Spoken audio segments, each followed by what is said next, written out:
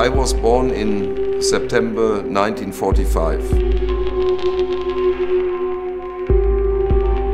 And I think never having got to know my father and knowing that he was killed in the war gave me the inspiration to make my modest contribution that war should not have a chance in Europe anymore.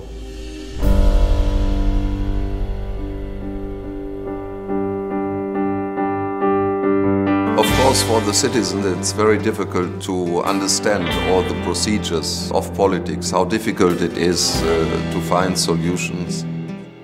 I was for 7.5 years chairman of the biggest group in the European Parliament, the European People's Party group.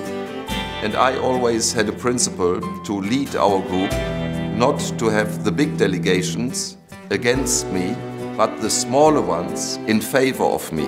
If only the big ones always rule and the smaller ones are always overruled, then the psychology in a political group will not be very good.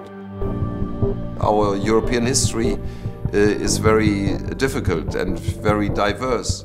And if you get an understanding for the psychology, for the thinking of the people, then you can solve problems and challenges.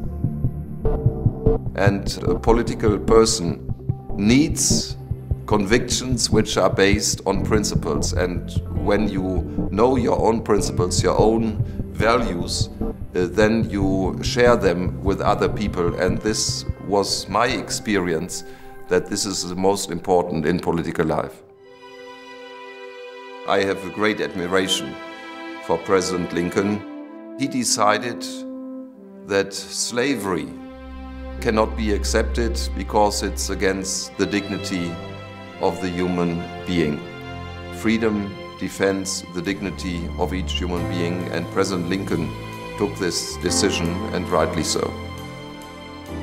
If in the end it comes to the question of freedom, human rights, the dignity of the human being, we cannot give in.